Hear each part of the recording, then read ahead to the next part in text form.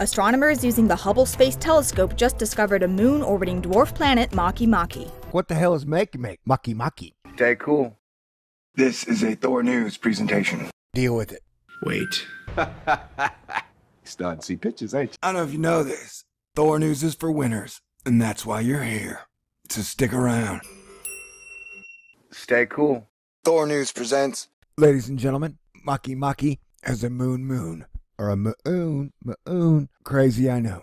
We are over at the Planetary Society, your place in space. It's that place where Bill Nass trying to build that goofy light sail.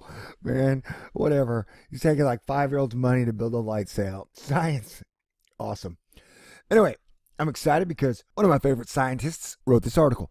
Alex Parker. All right, let me break it down for you guys who may not be paying attention or are new to Thor News. Somewhere around 2004, 2006, Mikey Brown and his gang found a whole bunch of planets like Eris, Sedna, MakeMake, Quarror. And then so instead of freaking everybody out, going, hey dudes, we found a bunch of planets, they demoted Pluto. And then like everybody forgot that they found Eris, Sedna, MakeMake, Quarror. And like nobody really talks about it. So now that they're saying, hey, we found a moon for MakeMake, people are like, what the hell is MakeMake? MakeMake. Well, MakeMake is a planetoid dwarf planet. I don't know, dude. Use whatever word you want to use. I'm not big on getting into semantical arguments because those are for fools. If I'm going to be a fool, I want to be a fun fool, man. And arguing is not really fun. Now, to Alex's words. The solar system beyond Neptune is full of worlds hosting moons. The dwarf planets Pluto, Eris, and Haumea are all known to have one or moons orbiting them. Alex, that sentence could be stronger. The dwarf planets Pluto, Eris, and Haumea are all known to have one or moons orbiting them. Might be accurate, it's just a little awkward. However, you see their moons might even have moons. However, for years, and despite no small amount of search effort, the dwarf planet MakeMake appeared to be solitary. Oh my god, the planet found a girlfriend. I mean, heck, if I could find a girlfriend, I guess MakeMake can find one too. In many ways, MakeMake is much like Pluto. It's filled with space weed, and is populated by dwarfs. Plus, it smells like bacon jelly beans.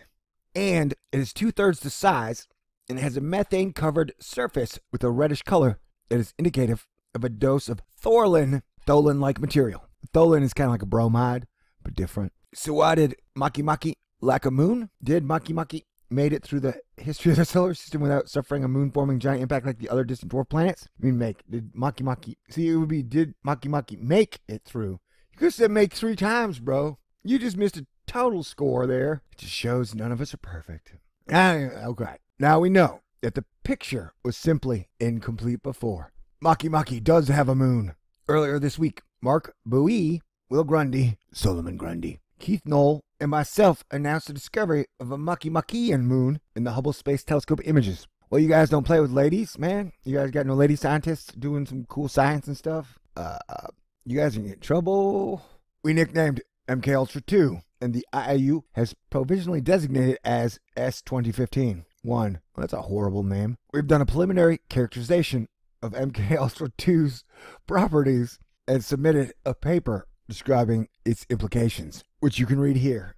In the following post, I'll walk through how we found the moon, a few of the things we've learned about it, and what we can learn with future observations. It's about 170 kilometers. For a 4% albedo. And remember, albedo is the sex drive of the planet. So apparently the moon's pretty old or pretty young because it looks like its sex drive is pretty low. That's fine. I don't really give a crap about sex life to planets as long as they're both adults and consenting, you know. It's got a semi-major axis of 21,000 kilometers for a circular orbit and an orbital period of about 12 days for a circular orbit. How to find a moon? Stand in front of the bathroom mirror, drop your pants. That was your answer. You're immature like me. The vast majority of the Kuiper Belt companions, oh how cute, have been discovered with the Hubble Space Telescope. The combination, the Hubble Space Telescope is badass in the 25 years they've had, Alex. Don't you think they should put up maybe like a new and improved telescope, Alex? Like, I'm thinking the optics technology might have improved in the last 25 years, bro. So like, why don't they replace the Hubble? Is it like they don't want us to see stuff? Is it like they don't want us to make new discoveries? It's like they don't want to let the public in on what's going on? And it's like they started designing the James Webb Space Telescope in 1997. And knowing the technology curve replaces itself every 3.5 years, there's no way the James Webb Space Telescope is state of the art. You know what I'm saying, Alex? Like, surely they jest, right, bro? Anyway, And I don't know how the James Webb Space Telescope's going to make it into space. I mean, the whole thing's just made of cash. And it's really flammable. Wink, wink, nudge, nudge. All right. Dude, I bring some of the hardest points you could ever imagine here. It's just some people can't read between the lines to understand what the hell I'm saying. And that just means you got to study more and open up your mind. And then you'll start to get it. I was talking about his Reanalysis stuff. The combination of its high sensitivity and its very high angular resolution make it able to see very faint objects right next to very bright objects. This is what allowed us to discover MK2 sitting adjacent to the 1,300 times brighter Makemake. Exoplanet direct imaging also requires the ability to see faint targets very close to bright ones. Thank God you're not talking to me about gravitational lensing, man. The ground-based instruments like the Gemini Planet Imager are remarkably good at this. However, they don't quite have the sensitivity to reliably detect moons like MK2. Speaking of MK Ultra, Alex, when can we get new photos of Eris? Like the last one I saw was like 2004, 2005. When can we get new photographs of Sedna? The last one I saw looked like it was from 2006. And somebody just happened to place it on my machine. All right.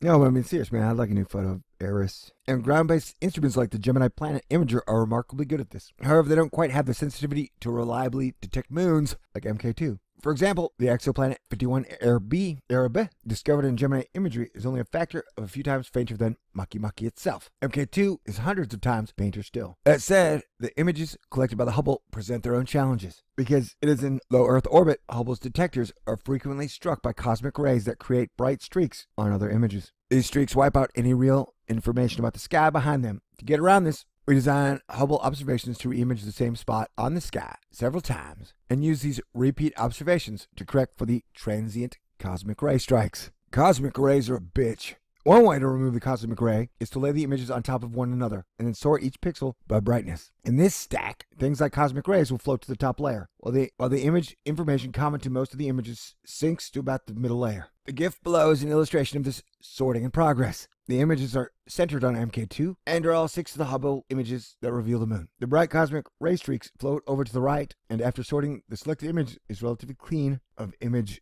defects. Didn't somebody edit this, man? Man, check out those pixels, bro. Those pixels are stacked. So yeah, they remove background stars and stuff. Ooh, this is a pretty picture. So, boom, there's the moon. All right, what can we do with the moon? Okay, so I'll have to continue this in part 2. It's been fun. Hopefully we've learned stuff. Seriously, why don't they replace the Hubble? All right, peace out. Be back soon.